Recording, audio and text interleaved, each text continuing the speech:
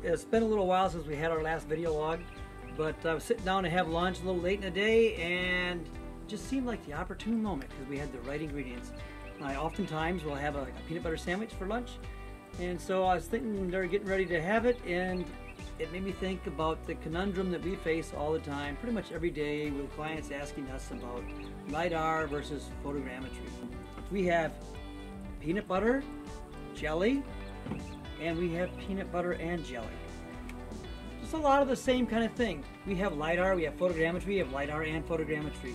Some people say we should take them all together, which would be peanut butter and jelly, and others want to do them separately. There's advantages and disadvantages to both. And that's what we want to look at today, just really quickly. Now, do I have any credibility in what I'm going to talk to you about? I am a photogrammetrist, I am a land surveyor. I've done photogrammetry for basically my whole life, and surveying as well. Yes, I use imagery, and yes, I use LiDAR. I don't really favor one or the other. Okay, so the question we get asked all the time is, should we capture LiDAR together with the imagery or separately, and how can you do it separately? I mean, do you have to make a peanut butter sandwich that starts with peanut butter and jelly together in the same thing if you want them? And the answer is no, you don't.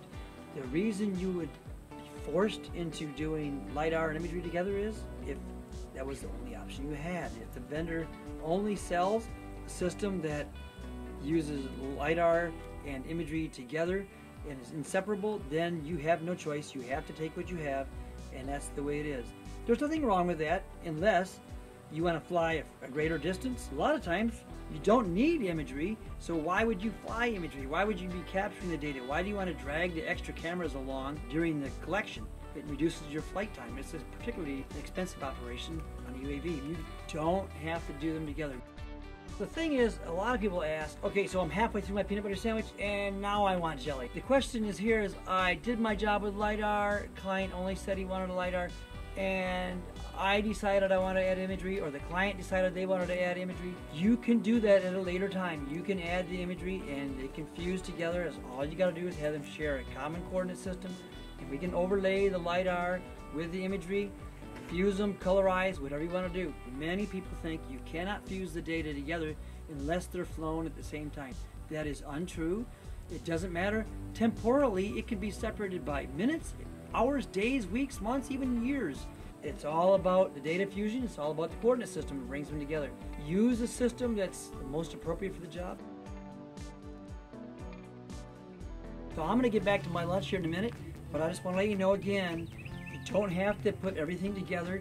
We have a very nice system at LiDARUSA. We have a LiDAR system with a variety of scanners, variety of INS, makes a nice little package, fits on a variety of UAVs. It can have a camera, not have a camera, it's up to you.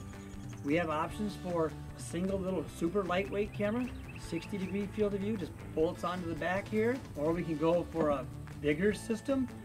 This gives you a larger field of view. It's two 60-degree cameras put together in a 110-degree field of view. Again, just bolts onto the back. Now we're covering a 110-degree field of view, gives us a wider swath. But we can have other cameras on back as well. We can have Sony's, we can even do a phase 1. But the key is, we let you mix and match our stuff. Backpack, UAV, car, railroad, boat, whatever you want to do. We know not everybody wants a peanut butter jelly sandwich. Sometimes you want just peanut butter, sometimes you want just jelly. We give you that choice.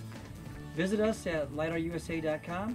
Drop us an email, sales@LiDARUSA.com. Give us a call. We'd be glad to talk to you. We'd be glad to set you up with the system. We hope you learned something from this, and hope you can drop back again soon. Thanks.